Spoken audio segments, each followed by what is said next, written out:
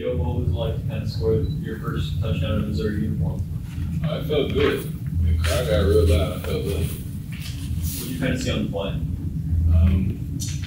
I saw man coverage, so my eyes got extremely big. And, it was just a routine play. We worked third downs all week. That was the exact look that we just worked on Wednesday. So I was excited. Brady threw me a good ball, and I just executed. When you talk about that last drive, which you gave them the wrong, and also that pass interference, kind of hard to see what would happen with that play. Oh yeah, I didn't see the pass. I was looking at the ball, trying to catch it, so I didn't really see the pass. I'm gonna have to go watch the film and check that out. And the rest of the drive, how you just think there was some penalties in there, and you guys ended up finishing off. How do you feel like y'all did and trying to go in? It was just adversity. That's all that was. We battled through it.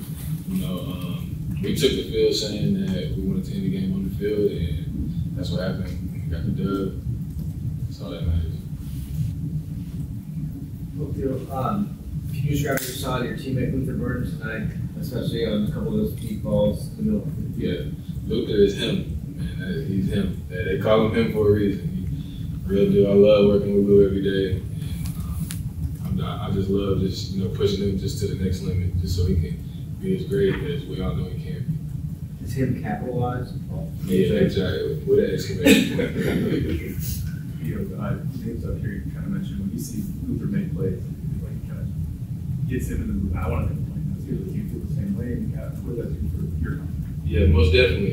As a receiver room, like it just at practice, like fall camp, we'll have bad days, and it just takes one person to make one good play, and it just fires up the whole room. So when Lou was making his plays today, it just lit a fire in the whole offense. And you can just see it, and you can just feel the energy.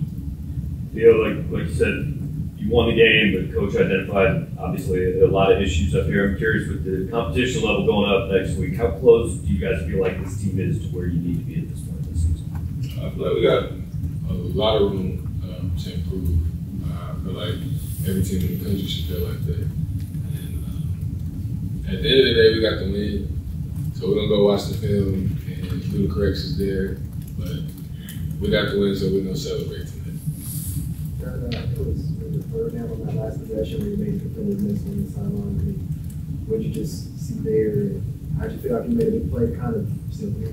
I knew we needed a first down, and I was just in the moment after I caught the pass. I didn't know I had already got the first down, so I was like, I gotta go make one miss. And after I made one miss, I'm like, I gotta go score down. But it didn't work out like that. But yeah, I was just trying to make a play for my team, so we gained the game. Theo, speaking of third downs, you guys were quite successful in that area tonight, but how does this offense overall begin to generate more of those longer chunk plays going forward? Just staying the course and just taking a shot when it gets when it arrives to us. Like, of course, we as receivers, like, we want to take shots every play, but that's just not real football. So we just take it day by day, play by play, and everything happens for a reason. Thank you. Appreciate it. Appreciate it.